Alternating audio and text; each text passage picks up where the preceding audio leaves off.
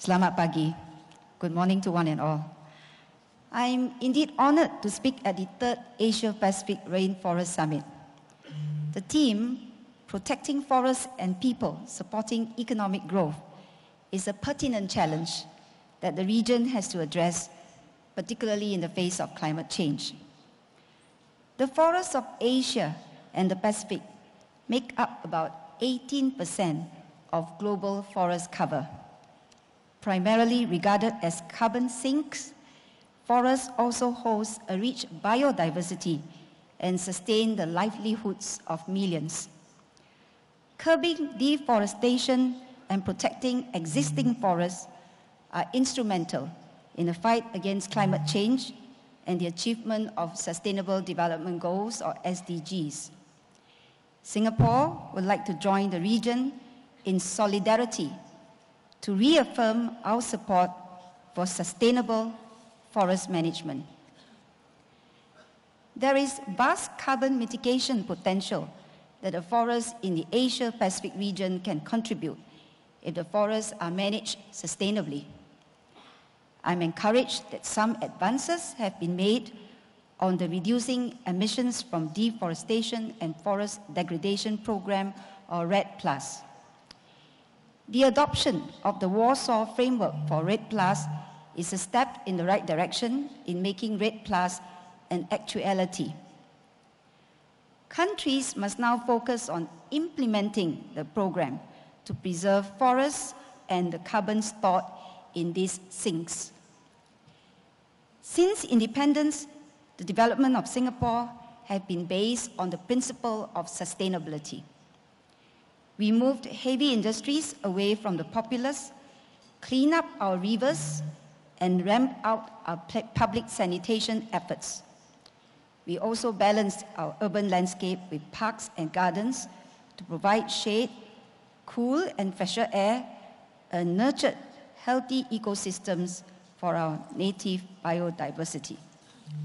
Indeed, as I was speaking to His Excellency, the Minister from Brunei, he made the remark that Singapore doesn't have rainforests, but we create forests.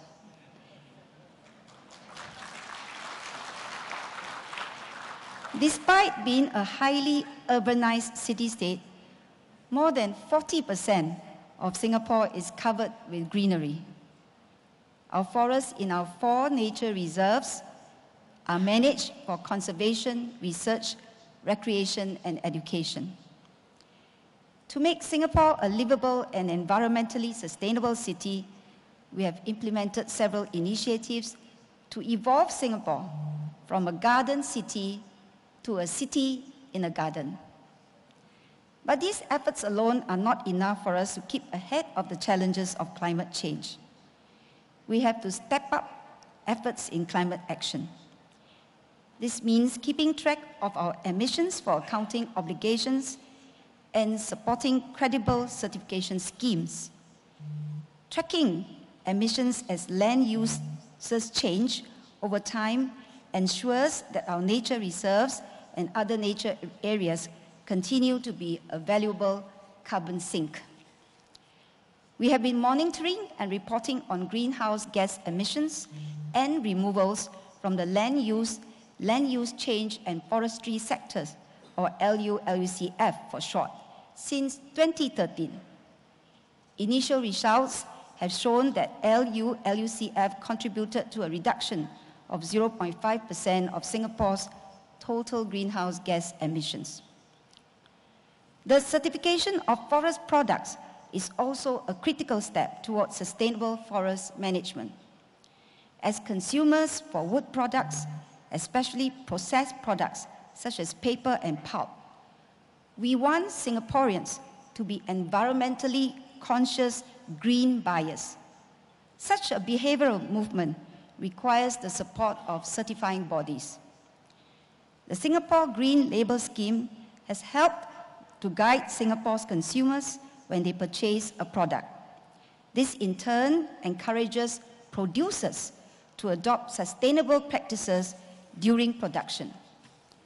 In January last year, the Singapore Environment Council, or SEC, launched a holistic green labeling category for paper and pulp products, which encompasses peatland management and fire prevention standards as part of its criteria. Companies with such certified products are required to have their entire supply chain audited against these criteria. To walk the talk, the Singapore government launched the Public Sector Taking the Lead in Environmental Sustainability initiative in 2006. Public sector agencies are encouraged to put in place measures that encourage energy efficiency, water efficiency, and recycling. One of the measures includes the requirement for agencies to procure white printing paper that is accredited with the Singapore Green Label. To address climate change, we need to mobilize climate action on all fronts, and this goes beyond forest conservation. Given Singapore's vulnerability to the effects of climate change, we have committed under the Paris Agreement to reduce our emissions intensity by 36% from 2005 levels by 2030, and to stabilize our emissions with the aim of peaking around then. We are committed to meeting our pledge, and we are on track to meet our 2020 commitments. Singapore is also strengthening our resilience and adaptive capacity and integrating climate change measures into our long-term policies, strategies, as well as planning. This would involve significant investments in infrastructure. We also leverage biodiversity to increase our resilience against climate change effects, like conserving our mangroves and coral reefs that help in carbon sequestration and protect our coastline. Singapore will also implement a carbon tax in 2019 that will provide the price signal to catalyze economy-wide behavioral changes to prepare our businesses to be more energy and carbon efficient and transition our economy to a low-carbon future.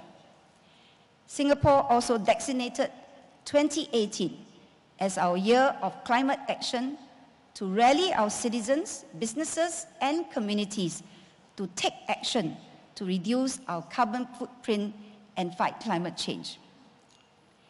As the ASEAN chair this year, we will work with ASEAN countries to take climate action. Singapore will convene a special ASEAN ministerial meeting on climate action, or SAMCA, in July this year, the 10th of July to be exact. So you could put that down in your diary. We will also hold a back-to-back expanded SAMCA with ministers from China, Japan, the Republic of Korea, and the UNFCCC COP current and future presidents from Fiji and Poland, respectively.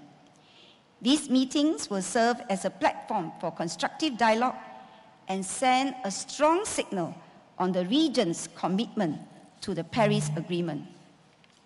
As the chair of the ASEAN Working Group on Climate Change, Singapore has been working on the implementation of capacity building programs and technical exchanges in the region in areas such as adaptation and mitigation.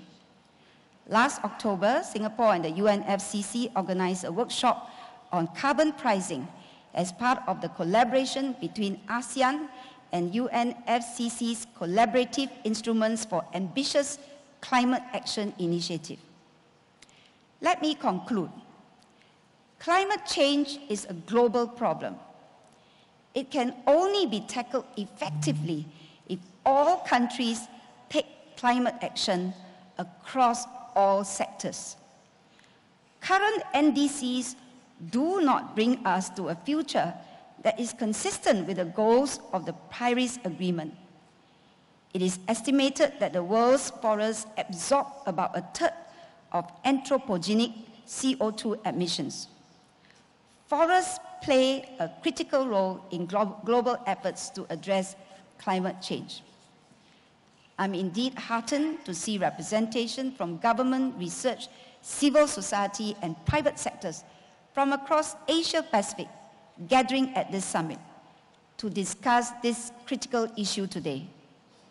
We all need to work together to preserve our environment for our future generations.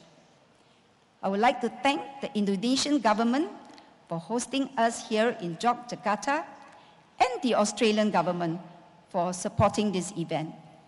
I wish all of you a most lively and constructive discussion ahead. Terima kasih. Thank you.